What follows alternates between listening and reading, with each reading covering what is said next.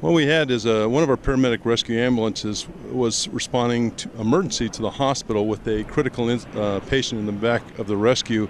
When they came across this intersection, unfortunately a traffic collision took place, and both our rescue and the person in the car were injured. And two other cars were also involved with this. Unfortunately, a number of people were transported to the hospital, and substantial injuries were sustained as a result of this incident. No, there's no fatalities, thank God, at this time, and our members are been treated and released, and some of the other people are in the hospital now and will be staying in medical care. Actually, we've had a number of witnesses that came on scene, and were able to talk to LAPD that were doing the investigation on this incident, and have assisted us with the outcomes. I was traveling east on Manchester, and we pulled over the bus. My car was in the middle lane, and another car.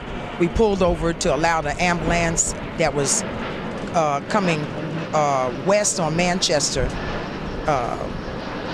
to allow them to pass.